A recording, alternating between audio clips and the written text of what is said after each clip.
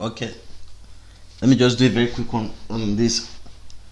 Rule 15: understand the money and the happiness relationship. Some people say, if I could just have money and I'll be very happy.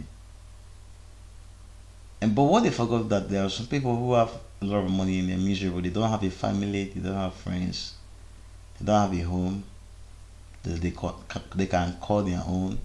They are lonely, they are sick, can't eat, can't sleep. You must understand that money is not the problem, neither is money the solution. You must understand that money is not what is causing the unhappiness, and you must understand that money is not what will bring happiness. Money is a means and not an end. So if you are saying, oh, I want to have much money to do this and do that, you will be miserable. You will be miserable. One thing I know, money cannot buy your happiness, but can take away some unhappiness from your life.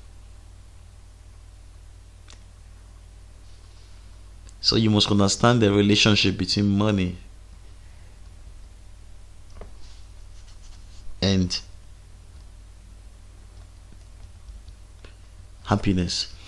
I want to run through the second law. Is as law 16 says, know the difference between price and value. Now, what Richard Temple actually says, and he was telling the people, was something is only what someone is able to pay for it. So if you place an item and it says it costs $60 and people are not willing to pay for it, at the end of the day you'll be forced to drop it. That is why business owners and manufacturers actually do production and say, okay, are the customers willing to pay for this goods at this price? So it's something you should ask. And another thing again, not confusing price and value is,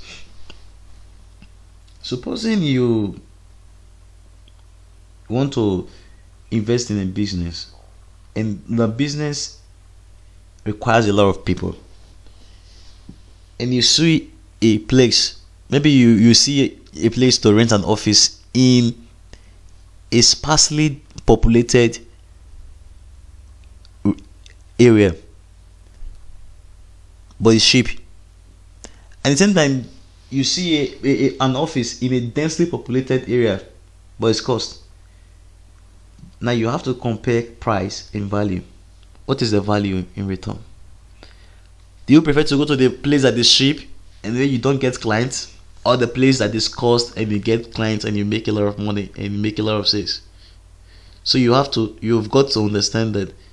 And even as you purchase items, you just have to make a very big decision. It might be cost, but you just have to do it. You just have to do it. So I'll be doing rule 17 and 18 in the next video.